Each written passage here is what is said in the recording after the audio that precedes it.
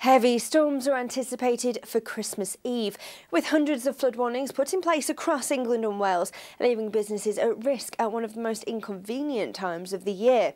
This morning, the Environment Agency has 258 flood alerts in place, as well as 104 severe flood warnings.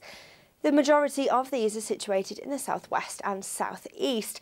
As well as potential flood damage, businesses in the UK could face losing profits on one of the busiest days of the year due to the power outages sweeping the country. Southern Electric Power Distribution has reported that 27,000 properties are without power in the East Berkshire and North Hampshire area this morning. Engineers were unable to fix the problem during the night as they found the conditions too challenging. Western Power has reported 2,100 properties without power across the southwest, and Northern Power Grid warned that the storm is not contained in the south, with 650 properties losing power in Yorkshire. This story was brought to you by QBE, the business insurance specialist.